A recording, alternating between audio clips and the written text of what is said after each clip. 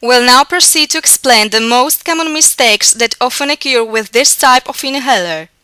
Not removing the cap from the inhaler,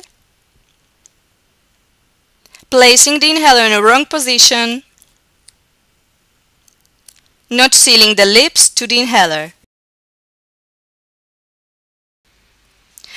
We will now show you how this technique should be performed with the help of a prochamber. Firstly, we must remove the cap of the prochamber. Then we have to shake the inhaler firmly.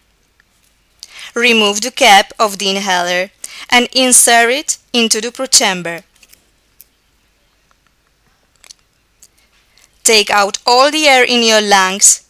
Seal your lips around the prochamber and press the inhaler a maximum of 2 times. Take in the air with a long, deep breath. If you cannot take in the air this way, you can also breathe in and out a couple of times like you normally do, with your lips sealed around the device at all times.